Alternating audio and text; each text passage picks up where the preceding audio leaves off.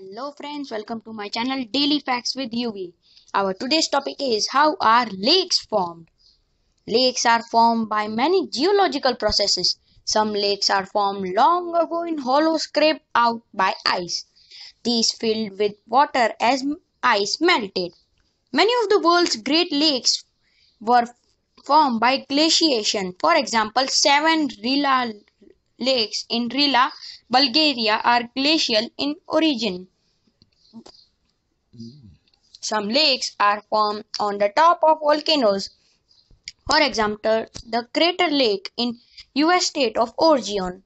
This lake was formed about 6,850 years ago when a volcano eruption collapsed. Lakes are also formed by the bulking of stratified rock into large folds or by displacement of large masses of rock due to faults and breaking of valleys by landslides.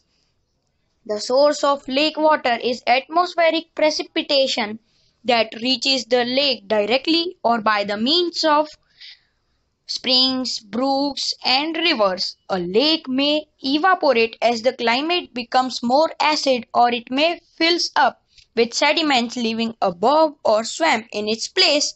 Bits of fact: the world's deepest lakes are formed by faults in the earth's crust, such as Lake Baikal in Siberia and Lake Tanganyika in East Africa. Our next topic is how does the air pressure affect weather? Air pressure is the constant bombardment of millions of air molecules as they zoom about. Air pressure varies constantly from place to place and from time to time as the sun's heat varies. Difference in air pressure is what causes winds.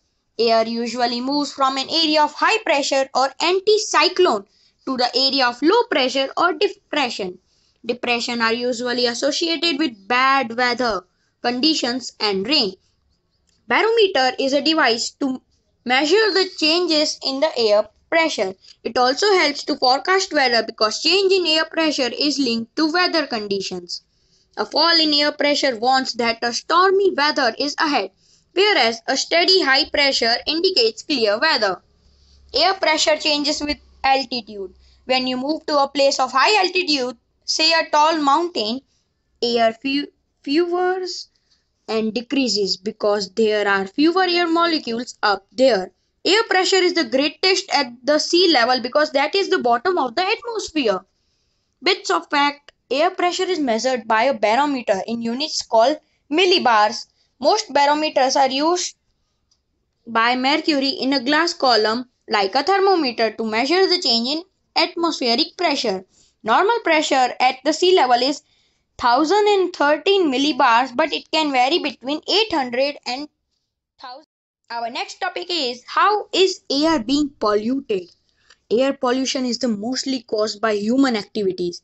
One of the main pollutants of air is the exhaust fumes from motor vehicles. A large amount of pollution is produced in factories, power stations, and waste burners, as well as in burning of coal, gas, and oil in homes.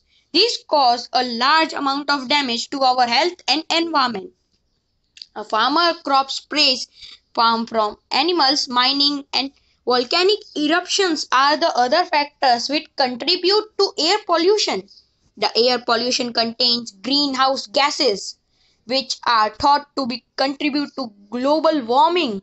It also causes substances such as sulfur and nitrogen oxides that can cause damage to our lungs. Life depends on Earth, on the layer of ozone gas in the sun's ultraviolet rays. The air pollution is destroying the ozone layer. When the exhaust gases react in the strong sunlight, they form toxic ozone layer. Bits of fact: it is believed that breathing air in Mexico City is as harmful as smoking 40 cigarettes every day. The Chinese city of Banzi is invisible to satellites due to its immense smoke produced by its factories. Thank you.